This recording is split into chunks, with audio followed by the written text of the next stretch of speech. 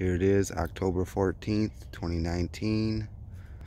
I have been out here before looking for this geocache, and I have not been able to find it, but I finally found it. And I checked the logbook. It said there's supposed to be a $5 bill in here, so I'm gonna check it out and see. Hopefully that $5 bill, crisp 5. It says a crisp 5 is still there, or they had a crisp 5 in there. So we'll see. We'll do a little spin, and see what we get.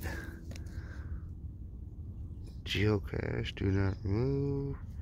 J Mills. Oh, bam! Check that out. And there it is. Nice little $5 bill. I don't think I've ever found money inside of a geocache before, but I definitely will take it. That's pretty dope. So I'll go sign this bad boy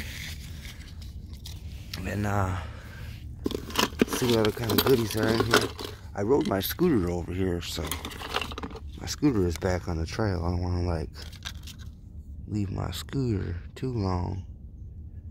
We got a Whataburger pen, a Whataburger